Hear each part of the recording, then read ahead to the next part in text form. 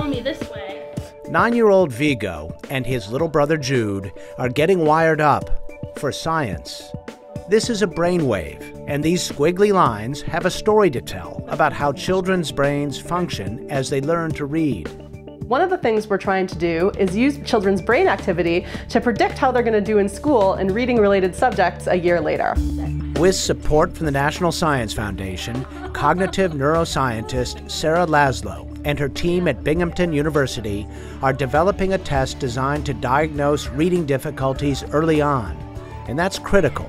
Studies show many methods now used to help struggling readers become less effective after the second grade.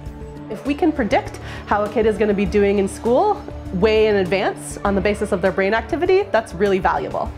Laszlo says the key is to build up a database of brainwaves from lots of different kids.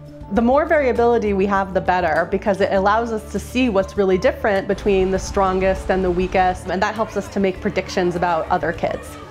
The test itself is essentially a computer game. Words and random letters flash on the screen. When you see your name, you press a button. Jude was acing it, but if he had been struggling, his brain activity would show it. We can look at each of those parts of the signal and see where the kid might be having trouble. Are they having trouble knowing what the letters are? Are they having trouble pronouncing the word? Are they having trouble linking it up with meaning? Valuable information for providing the right kind of help.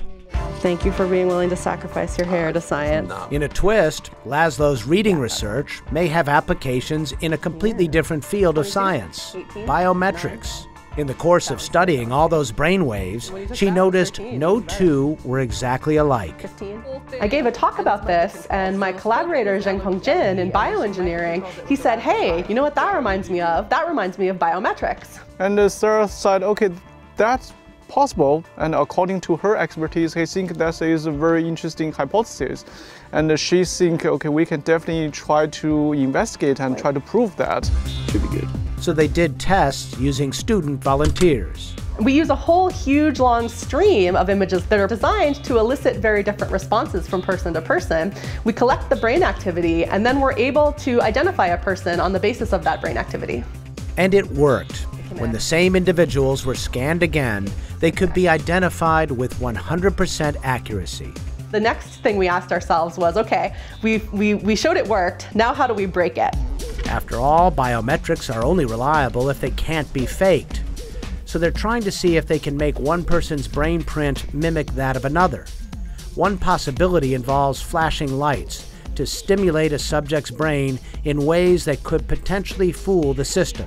We're trying. I wouldn't say that we've conclusively demonstrated that yet. It's kind of hard, you can imagine, to turn one person's brain activity into somebody else's. So we'll have to wait and see if brainwaves become a big thing in biometrics. But Laszlo says there could be many applications for brain printing, and the technology is moving fast.